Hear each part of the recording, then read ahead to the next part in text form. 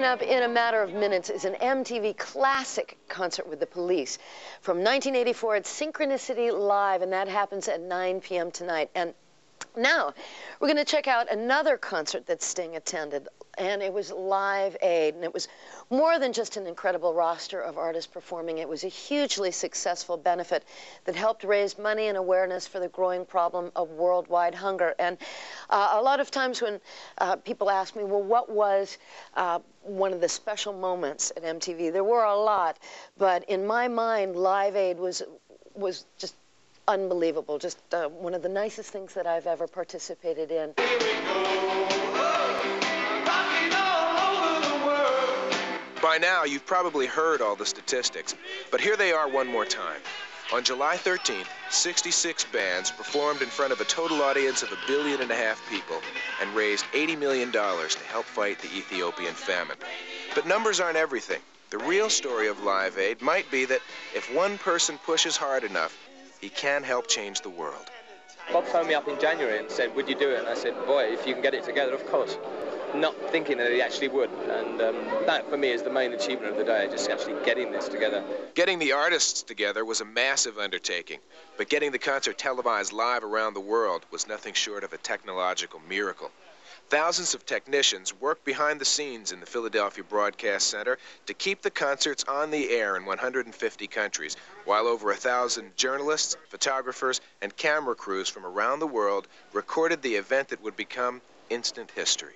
In the middle of things, there seemed to be this weird awareness. I mean, I think Mick Brown in the Sunday Times put it best, one had the eerie feeling of cities at opposite ends of the earth waving at each other. And I think that was true. Like, I mean, it sounds terrible corny, you know, but it really was, in a tangible and physical way, the globe was linked. It was a very, very peculiar atmosphere, and I haven't experienced it before in my life, and I'm not sure we will again, but I would like to. Live Aid was a who's who of all the best 1985 had to offer. But the concerts also reunited bands from the past, like Crosby, Stills, Nash & Young, and The Who hadn't played together since 1982. There ain't time to think about it, really. We just said we'd do it. This is the right reason to do what we did. Live Aid focused the eyes of the world on the rock and roll community, proving for both the artists and the audience that music can be more than just entertainment. Yeah, there was a wonderful feeling that day. I'll never forget it.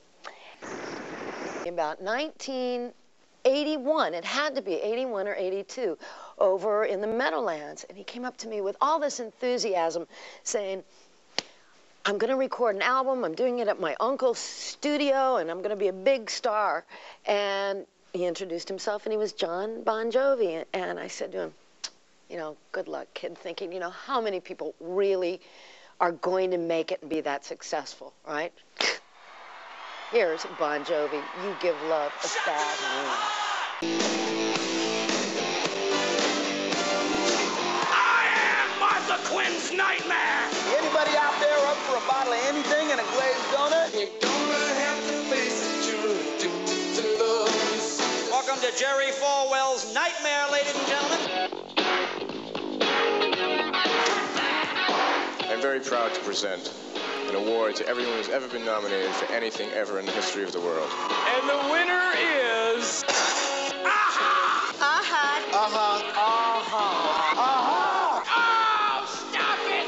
Oh, I can't take it any longer! Thanks a lot, you guys. Here we go, walking off the stage.